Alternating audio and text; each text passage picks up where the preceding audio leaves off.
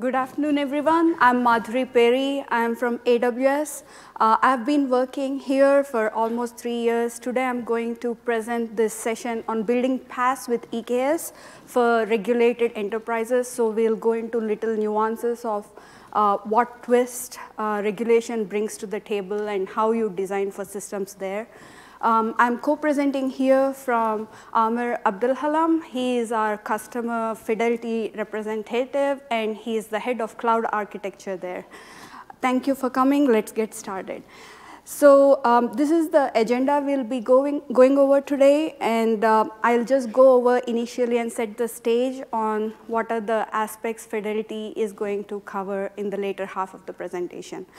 So to get started, these are some of the financial or regulatory challenges. I believe these apply to any industry vertical that deals with PCI data or even HIPAA data probably, but some more than others have absolutely must produce evidence to show the auditors they are doing all this work. These include traceability of the changes that you're deploying. Developers don't have access to production. Whoever is making changes to the data, if the customers are owning credit cards and their personal investment accounts, then you don't want even the administrator of the cluster to have access to that data, those kind of stuff. And you want to make sure that everything is change controlled. Any changes you apply in your clusters or anything that changes your data has traceability. You're able to show that in case of any severity issues,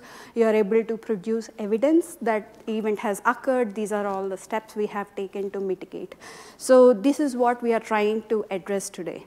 So when you take a look at EKS, basic architecture, everybody here must be knowing that EKS is a managed Kubernetes service provided by Amazon Web Services. So you get a endpoint represented in the top here by xyz.eks.amazonaws.com, and all you are doing is provisioning your worker nodes within your cluster and installing any plugins that are required for your applications on these worker nodes. So your interface for managing the cluster is through kubectl, which is on the left-hand side of the screen. So while the last slide looks simple enough at a very high layer, when you dig deeper and look at it from a developer point of view or an operations point of view, what you are seeing is this orange rectangle here is the one that essentially is giving you the endpoint.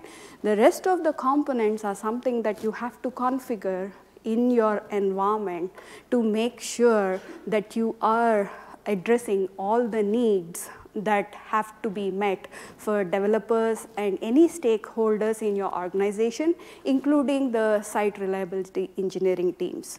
So the ALB, NLB box in the top that represents the ingress, egress controller options, you would probably configure who all from your partners would need to have access, and not just partners in production, but even internally during development and testing, which business units can access what clusters in any multi-cluster environment.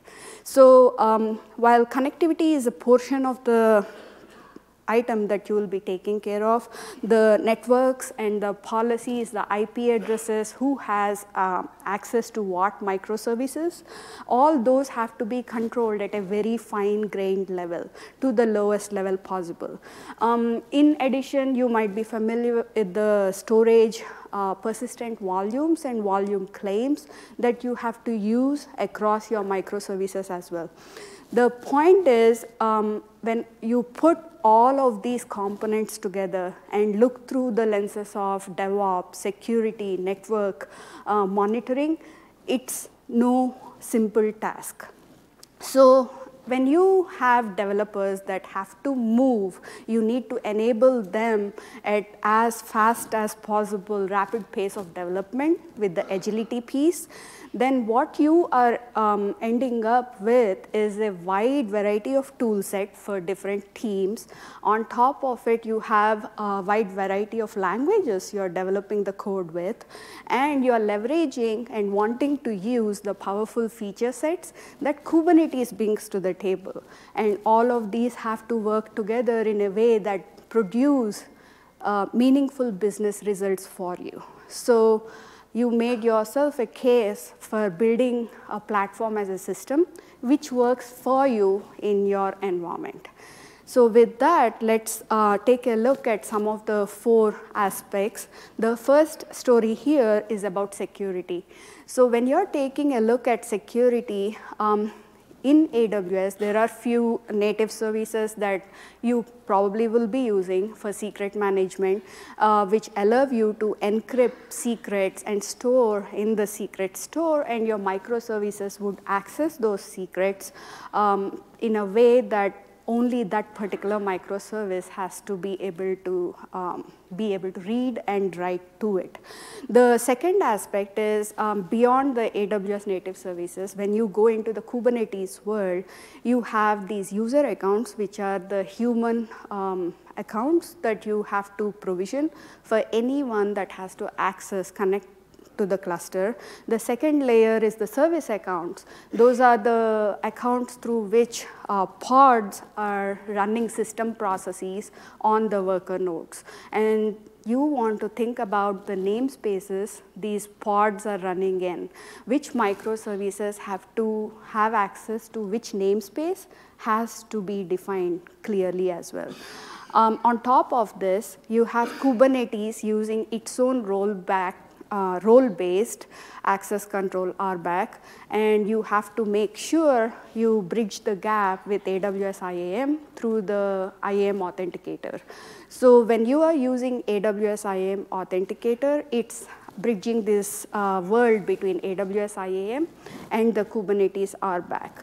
So we want to make sure that we define these pods and the microservices that are representing these pods with appropriate namespaces, service accounts, user accounts, so the access control is appropriately set. The next in line is basically, this slide shows you what I have just spoken about earlier.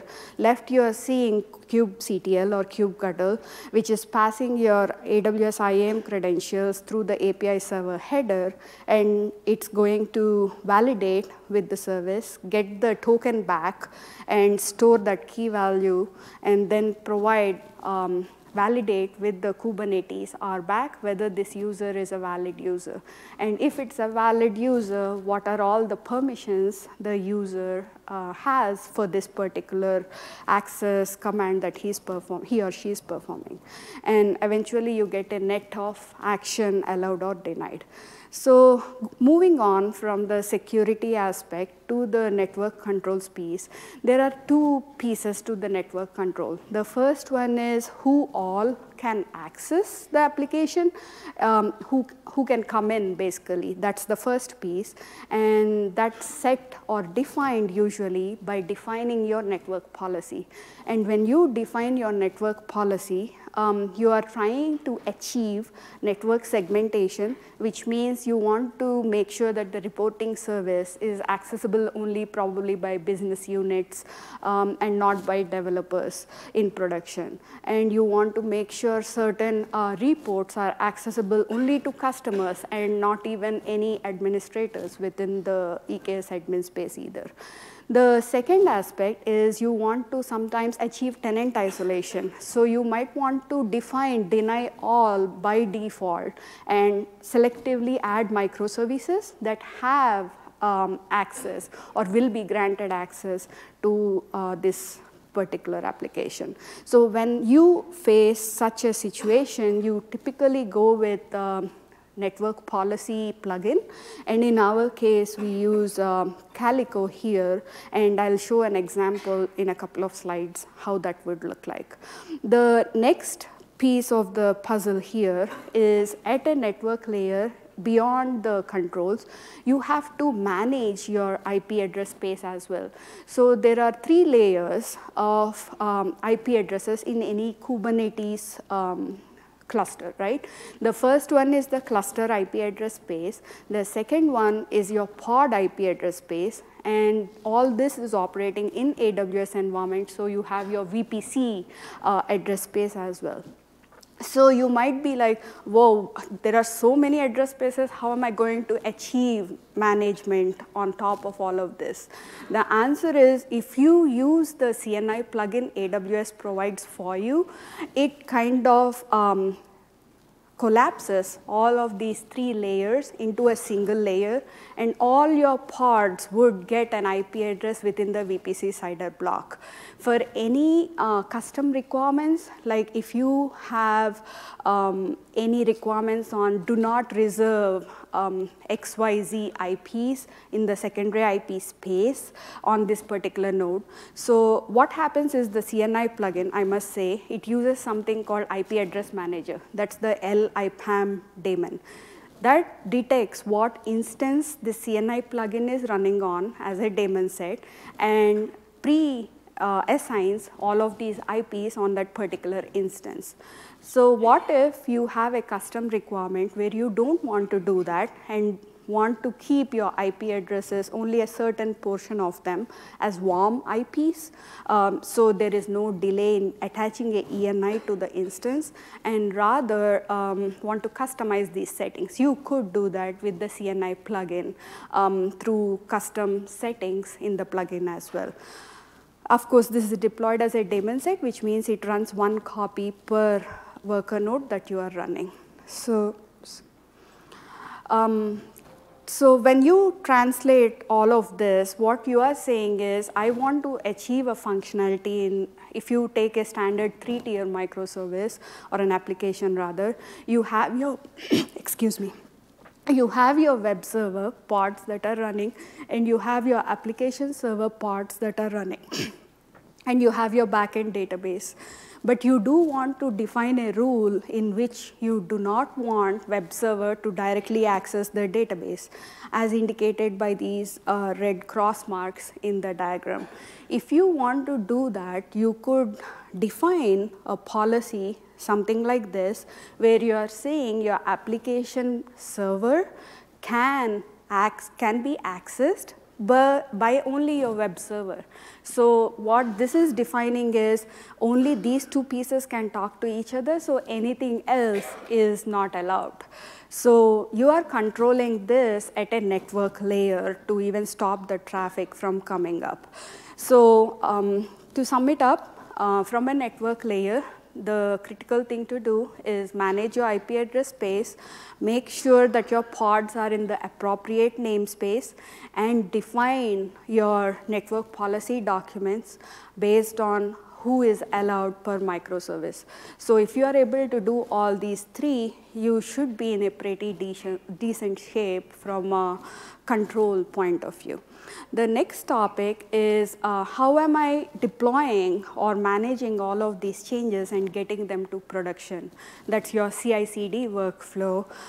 Once the developers are making these changes, you want as much as possible declarative changes. So in the last example, the policy document, it can be version controlled and stored. As changes happen to it, your build engine or system should be able to build it out or detect the change and push it out to your final deployment system.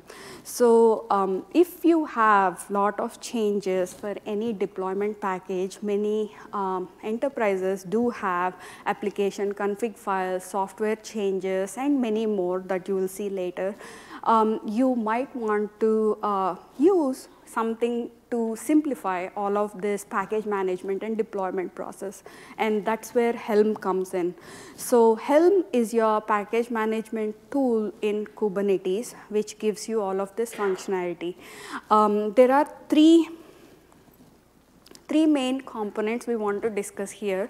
The first aspect is there is a Helm client, which is a client-side version that you would use from your desktop or laptop to control or work with Helm Tiller, which is the server-side component of it. So where you deploy this component also matters, and which namespace this Helm runs in gives you access or permission to deploy to all of those microservices in your production.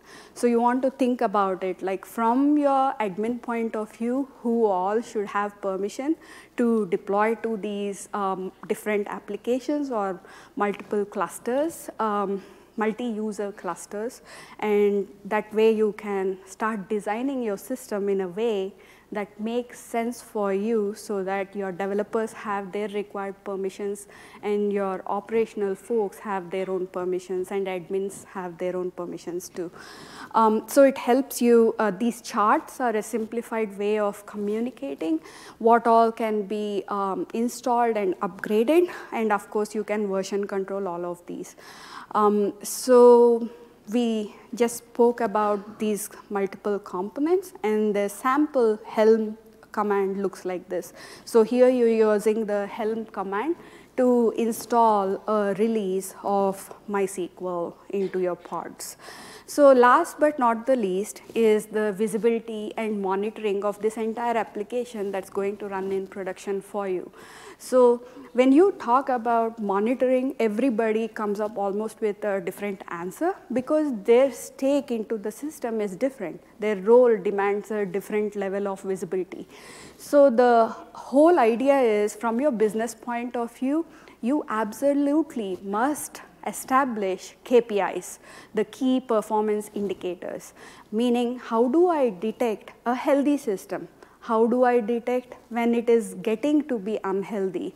What if the pods are operating at greater than 70%? Is that normal? Maybe it's normal if it's only for 10 minutes in a day, but if it extends for half an hour, maybe something else is not wrong, not correct. So someone should investigate. Those kind of metrics and alerts you want to capture. So now the question is, yes, okay, now you told me that the pods are not healthy, but where all am I getting these messages or metrics from? Well, there are different components in your Kubernetes.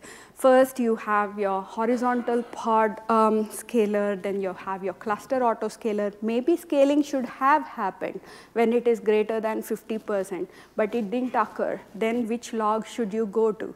That would be a cluster autoscaler log and HPA logs. So then you want to look at cluster-wide metrics. What else is happening in the cluster? Is some other microservice upstream or downstream failing, which is causing a backlog in my particular service? All of these are a comprehensive plan for your visibility and monitoring. So there is no single answer to it. The mechanism through which you derive your answer is still the same. The approach is the same. Start with your KPIs, work backwards on each metric, where what all logs are providing those for you, what all are the data sources that would feed this to you. So with that, I wanted to hand it over to Amir from Fidelity. Thank you. Thank you. Thank you so much. So let me just start by introducing Fidelity. So who here is like, you guys have like an account in Fidelity or had an account in Fidelity? Oh, wow, okay. Well, that concluded. Everybody had accounts, so we're good. So I'm just going to start like by one slide, basically explaining why we did what we did, which was a lot. And then after that, we're going to go like in technology, explaining like step by step how we did it. But first of all, like why we did that. We're running about $20 trillion of business, cash flow, about 50,000 employees, about 15,000 IT, about 1,000 of application, 800 DevOps teams globally across multiple data centers, multi-clouds. And the whole idea about building a platform for us was critical in order to do like time to market and in order to build like a scalable solution that will fit all the DevOps teams. And also it will fit them for building a way to do like agility and enable all the innovations that you can get when you start migrating into the cloud and enabling our own application to communicate outside with the SaaS solutions. I think, Amazon this morning in the keynote, they announced about like another 50 services. And we want to start like using all of those and connecting all of those to our application hosted inside EKS and inside Kubernetes. So the idea for us was basically we have to build that platform.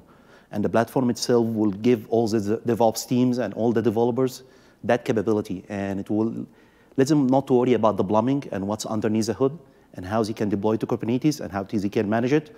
It will also take care of all the reliability and scalability piece of the solution, how the solution itself is scalable, how they can build like a high availability between multi-regions and active-active solution between these regions, how they can build a hyper cloud model where they can build some of that workload in the data centers and some of that workload in the cloud, and they can move that workload in between.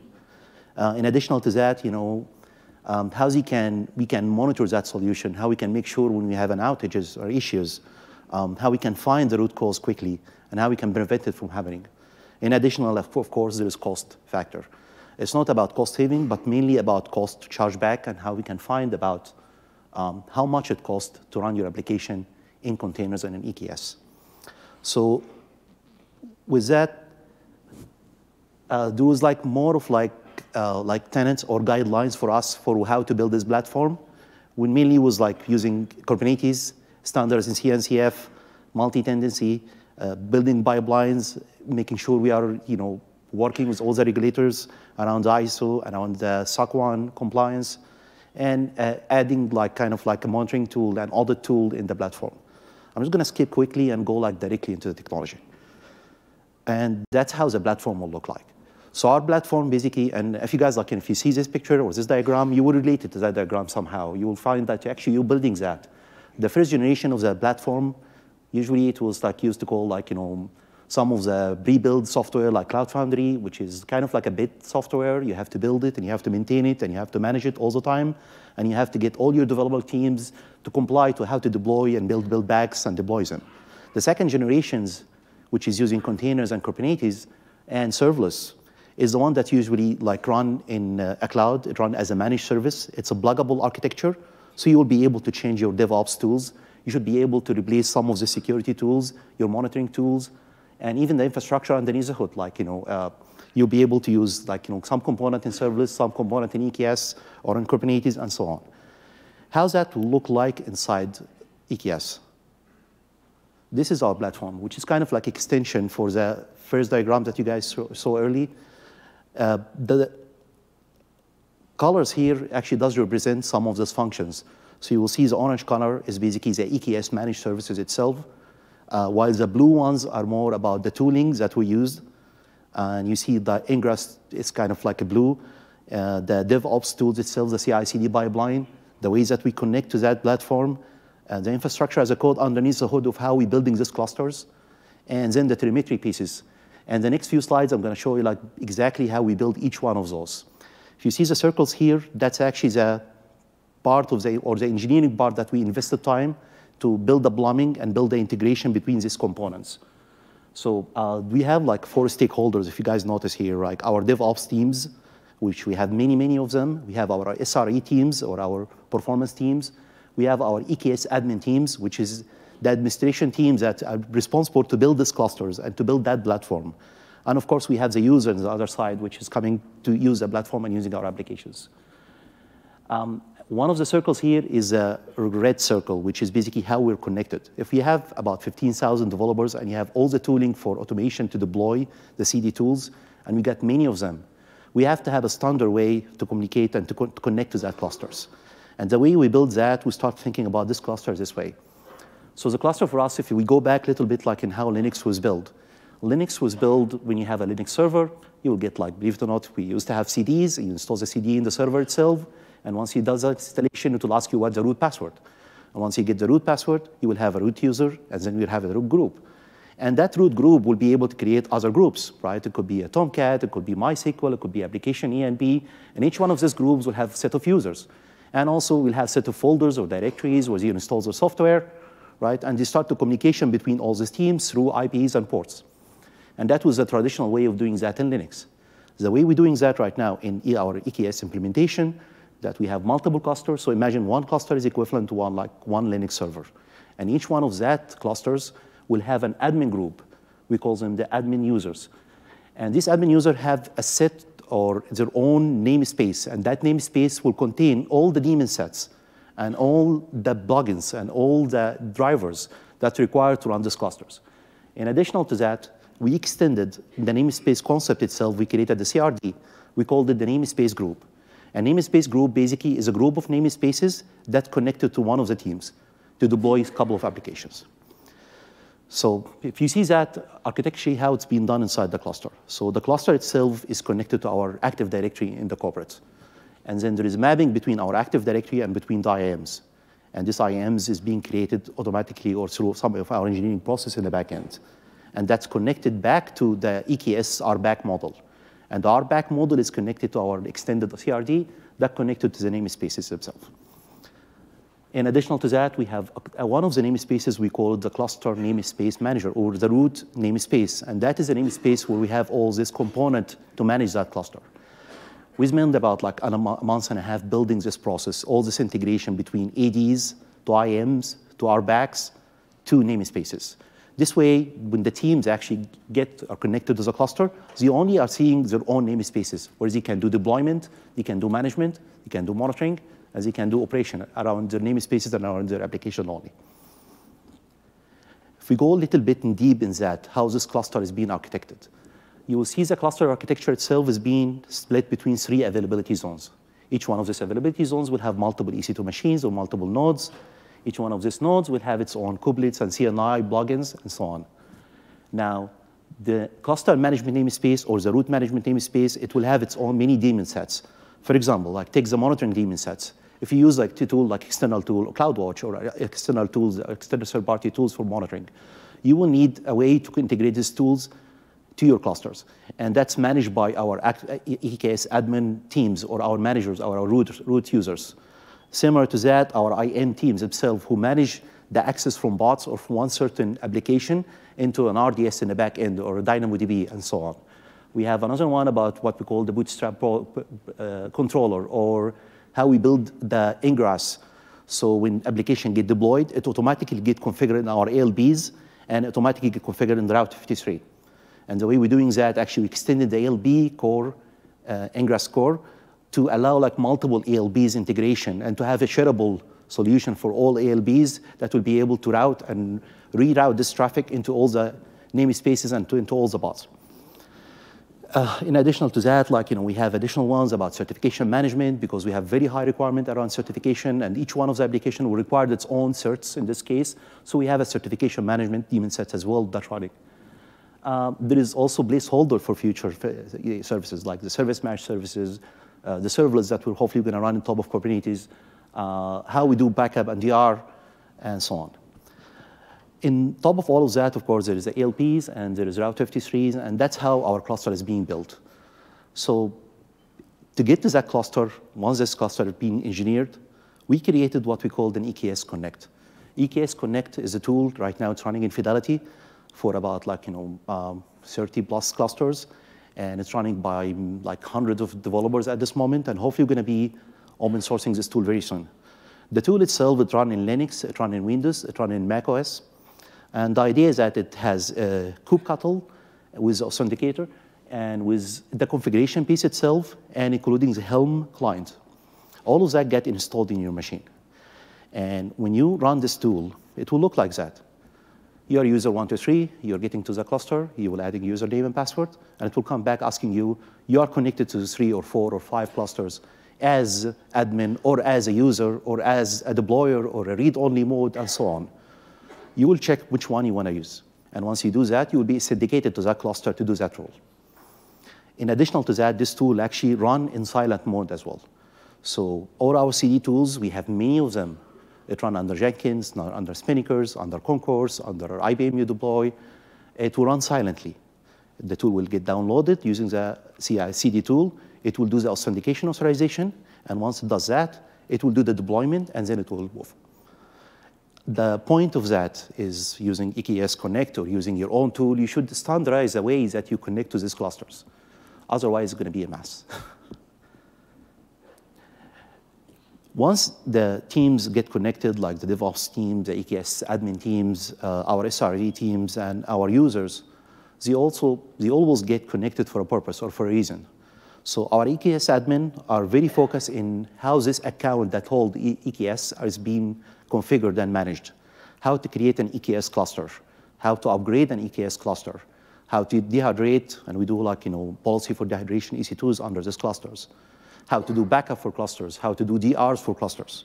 They're also managing all the resources underneath the cluster itself, the networking policies, the storage that's been using under these clusters, the EC2 machines themselves, the AMIs, and how to create the namespaces for other teams.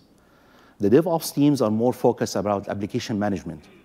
In this case, they are focused about how to do continuous deployment, how to manage the canaries and the blue-green deployment, how they do configuration management and secret management.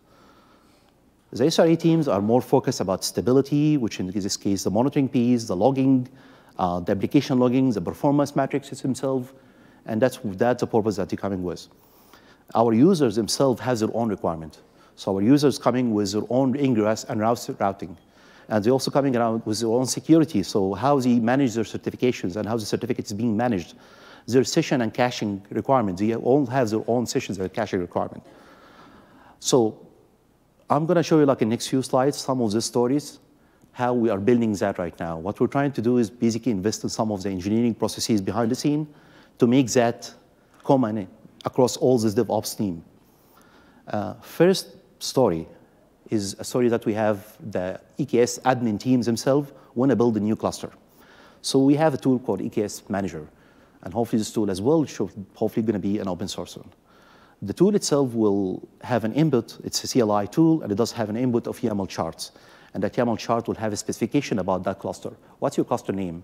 What the description of that cluster? Which region the cluster landing in? And how many nodes you need there? What the specs of this node? How many IAMs on? What the IAM specs themselves? What is the secret management tool behind the scene? What kind of monitoring tool you need to be installed? Once the specs get added, it will run, the tool itself will run, it will create the account, it will set up the IAM rules, it will set up all the security groups, it will set up the VPCs information, it will create the control plane, it will create the nodes, and it will run the IAM integration with RBAC. It will also install that root namespace with all these goodies, all these daemon sets on top of that. And after that, we'll do validation to make sure that that cluster is up and running and functioning and ready for operation. Story number 2. The EKS admin team right now have a cluster, and they are looking to add teams, boarding teams. So they're going to run another EKS manager tool. In this case, the teams themselves have specification. That's our AD group. That's the users. That's our admin users. That's the rules that we need. That's our namespaces. This is a function that we need there. And within like 10 to 15 minutes, all what I described before in the last few slides around how we build this mapping between ADs and IAMs on our back, that would be built, the namespaces would be configured, the ingress route rules itself would be configured, and it's ready for deployment. After 10 minutes, story number 3 will come. The same team now is ready for deployment. So deployment or CCD processes, there is like many flavors here. It's like, I'm from New York City, so the commute to New York is nightmares. There's a couple of ways to do that. You can ride the train. The train itself is going to have like about 300, 400 people, and you all go like every hour. You have control on like how much your expenses, monthly expenses for commute. But if you miss a train, you have to get to the next train. It's a very restricted way to do deployment. The next way, if you're driving your own private car, and when you do that, you have more flexibility, but it's more expensive. And there's also a third way, which is doing like kind of like a carpooling. This is a carpooling model. In this case, we are managing all the tool chains behind the scene. Our secret management tool chains, our repos, our way we do scanning, and also our repos and our CD tools that we use. We don't restrict which CD tool should be used. So you can bring your own tool into the EKS cluster, or you can use ours. There is 3, if you see in the left-hand side here, the development team are very focused in building the Helm charts and building the images and deploying them.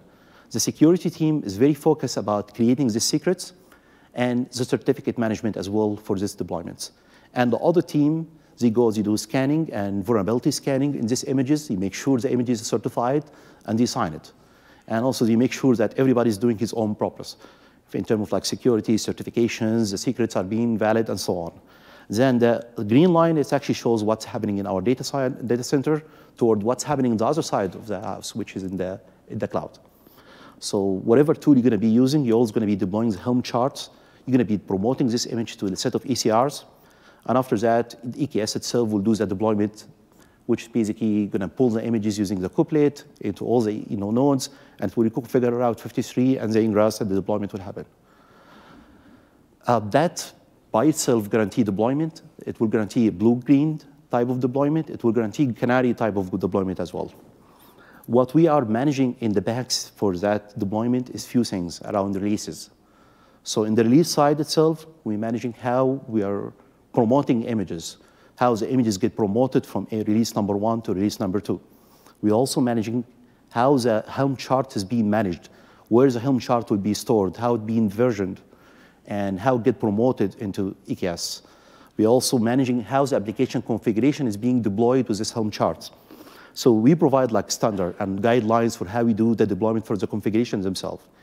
The next one is the secret. And the difference between secret and configuration, beside the encryption, we don't have version for secrets. So the secret in the new releases will be a different secret. And in order to do rollback, you have to make sure that you still have the old secret, you still have the same old configuration and the same old Helm charts, and as well the images. In addition for that, data, including data structure, including data manipulation, all of that have to be managed as well when we do deployment, and also all of that have to be validated if the teams would like to do a blue-green or would like to do a canary deployment. In addition, any SaaS solutions that we're using in AWS, any AI or ML solutions or RDS, we have to make sure that this is being managed in the release as well. So it's not just an EKS release in this case. In addition to that, the IAM rules that have to support all that need to be managed as well in that release. And last but not least, when you work in financial, you always know like about messaging and synchronization. So our team is very focused in building processes around that and building automation around that. I'm just going to give you 2 examples here. One of the examples is how we're doing image promotions.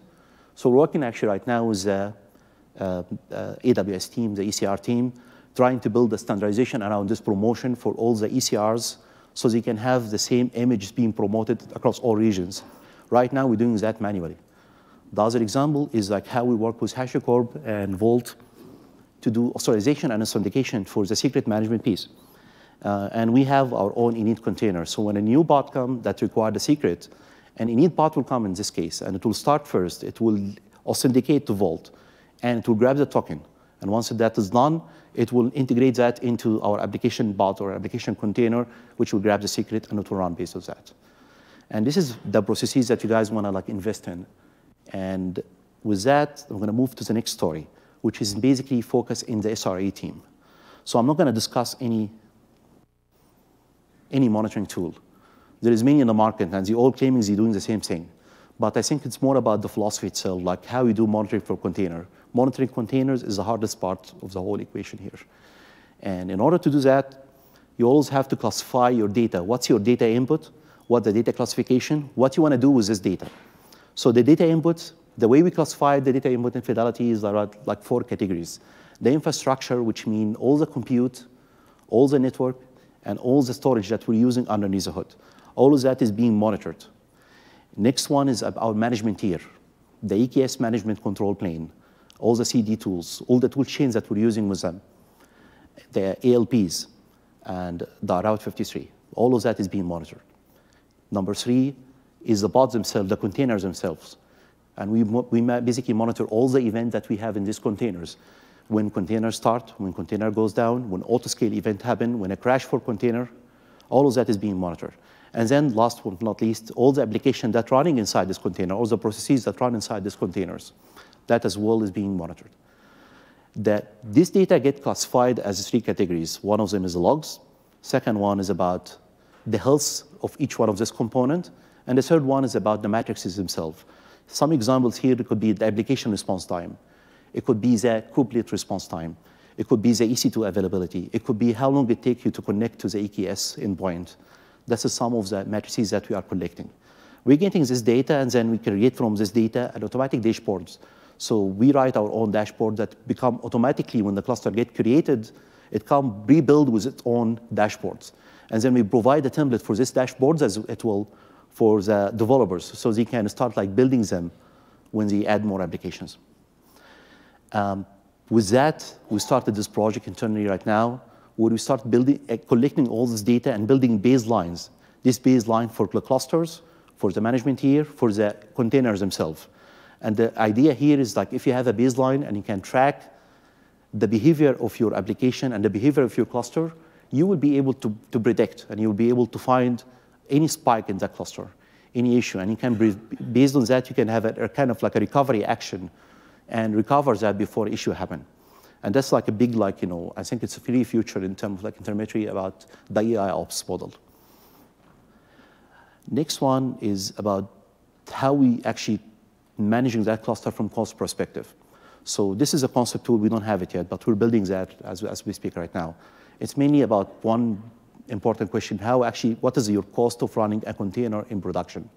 What is the cost of running an application in production? And that cost will vary over time because, with auto-scaling processes, you will find like, your application might be 3 containers in one day and 15 containers next day. So how much is the cost for running your application in production? How many containers you're running per EC2 machines? What is your IP distributions? Are we consuming enough IPs? Are we wasting IPs? And are we actually overutilizing the EC2 machine? Are we underutilizing the EC2 machines? Are we using enough storage? Do we need additional storage? All of that actually is being done right now. We're trying to build algorithms around it so we can do this calculation and find more. In addition to that, we're trying to provide some of this tooling as a service with some GUIs around audits, around vulnerabilities, around scanning, around the the algebra postmodems as themselves. And we're building like a GUIs and tools for the developers and for the SRE teams and the admin teams themselves.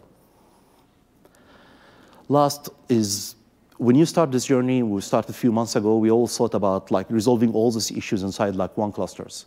And then we found ourselves like having few clusters in one regions. And I think the next step is really like how we can build a service mesh layer to build a secure communication between all those clusters. The first issue is mainly how we can do secure communication between bots inside the clusters. And that's what we found. The only way to do it is either we go outside and come back using a certificate management, or we can build a service mesh on top of that, where you can have something like Envoy running as a sidecar containers that will contain certificates. And that way you can guarantee that security in terms of like communicating between bots inside the cluster. Next issue is really between clusters themselves, how we can programmably build that traffic in a secure way. And the third issue is like when you build that in one region and second region and then in your data centers, you will need a way to build this integration and this traffic shaping between our data centers and between all the regions that we have in future. So service mesh is the future, and that's really our next step. I think, AWS is working hard with us around that. We're going to be like, investing our time next year, hopefully, in building this service mesh layer across all the cluster we're having in that platform. With that, thank you so much.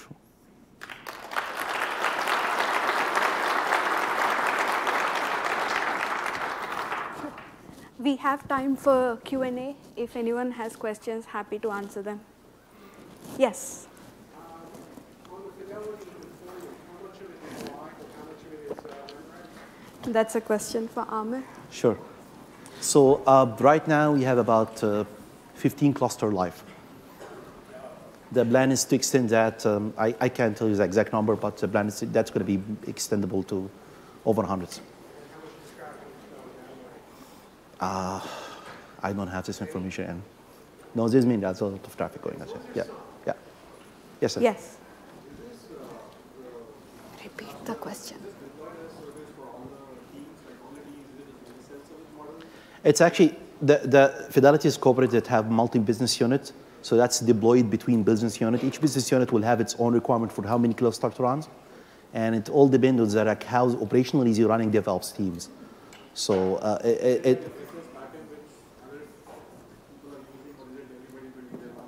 no, actually, everybody's using that pattern at this moment. Yeah. And what made you choose EKS versus ECS, for instance? So I think it's the main thing about EKS or about Kubernetes in general, it was strategic direction. Like the idea is that you can run some of that workload in your data centers, and you can run some of that workload in AWS and in other cloud as well. You can move the workload itself seamlessly. ECS is a great product. We're using ECS as well. but it's locked inside AWS. You can, for example, move it back and forth. Right now, I think we're staying with EKS. We're not investing that much in Fargate.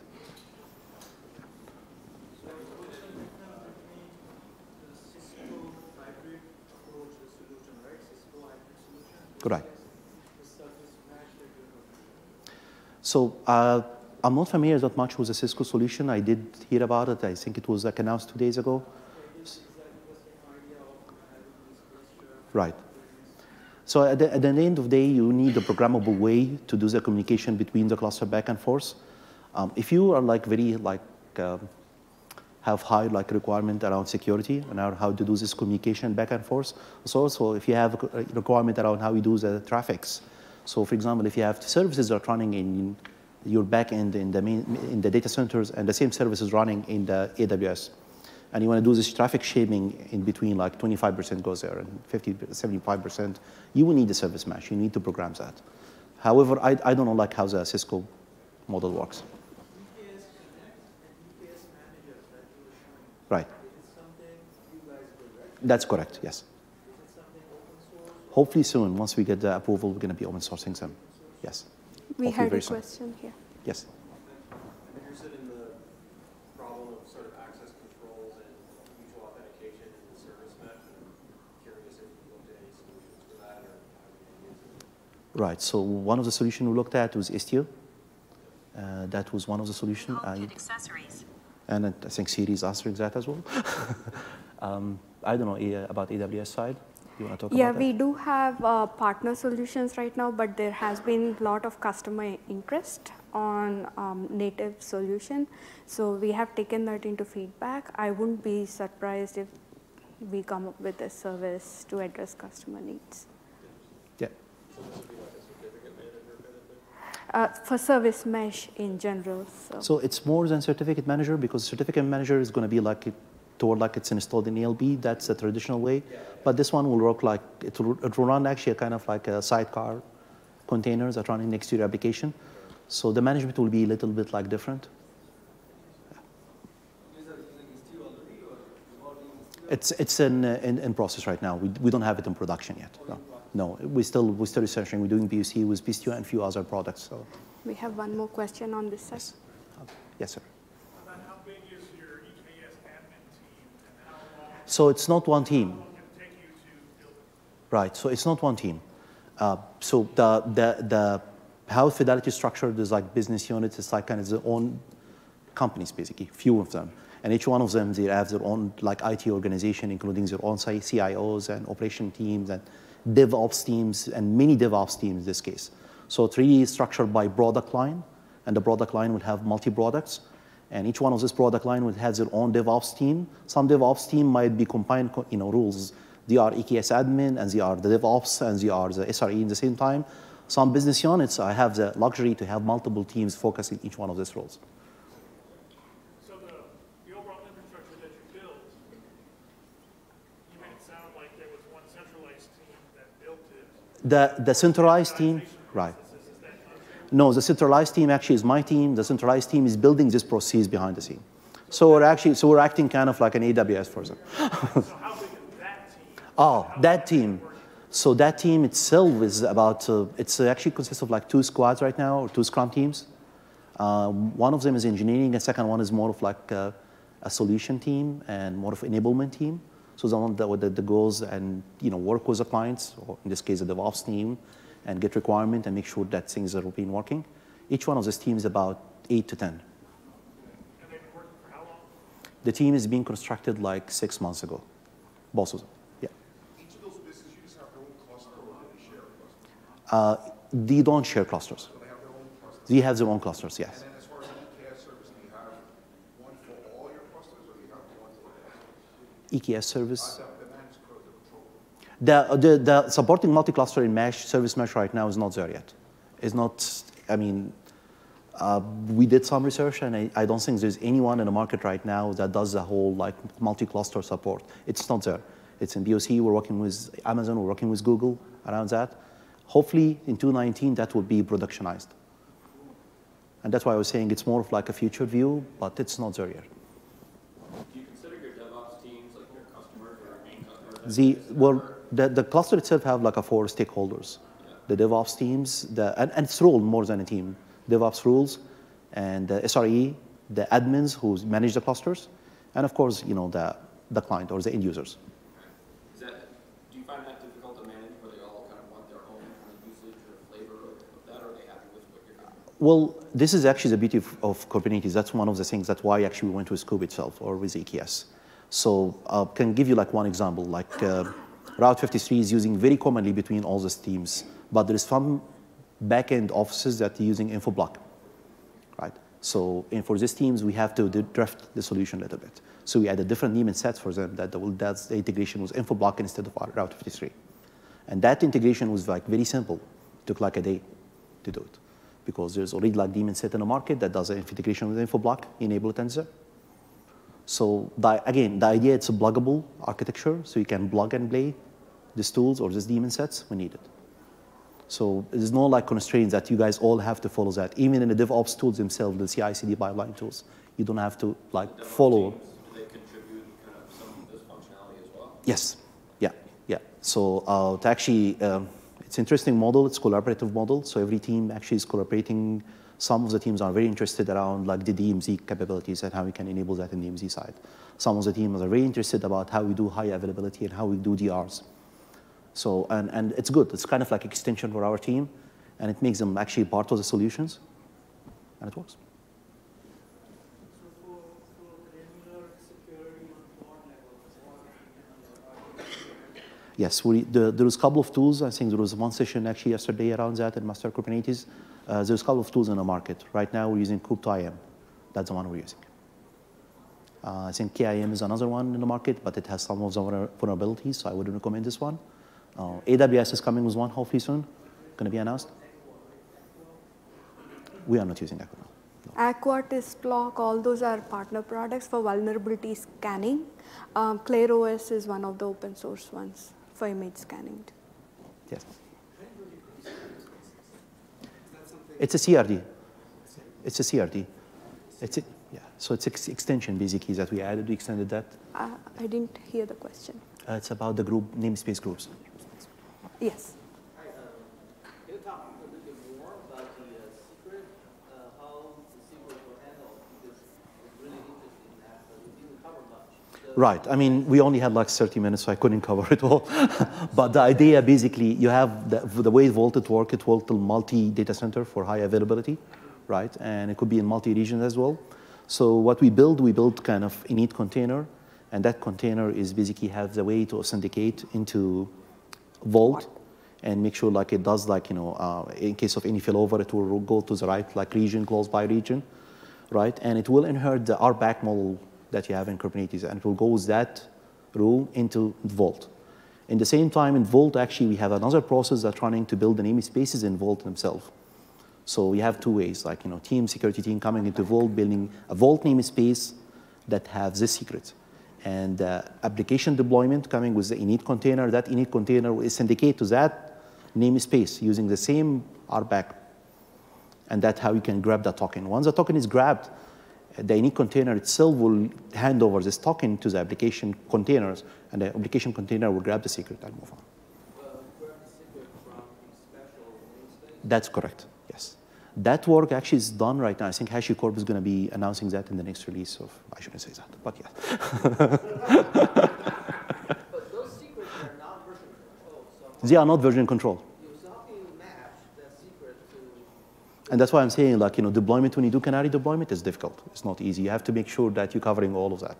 So you have to do it manually, or somebody has to? Not really. You don't have to do it manually. Just, you're going to be different version of your Helm charts. And then that Helm chart, you will have the different secret information. And one way to control it, which we see across customers, is you restart the pod whenever you have a new secret. So you get the latest one always from the secrets manager. In addition to that, you can also make sure that whenever Vault rotates the password, even if it's 24 hours, all your pods are restarting themselves. And the very first time they start up, you read the latest. Yeah, that we have been doing. Yes. But the thing is, sometimes you'll Yeah. So Yeah. I'm just interested in, because scientifically we should have this mechanism to, Right. to be available, right? Yeah. Not always look at the latest by default. Yeah, it's not the latest. It's not the latest by default. Yeah, because there's one scenario use case, you can roll back your POP, right? But the secret is still the latest. Yes. That's the case now. I see. Good requirement. Thanks everyone for coming. Thank I guess you. it's too late now. Thank you.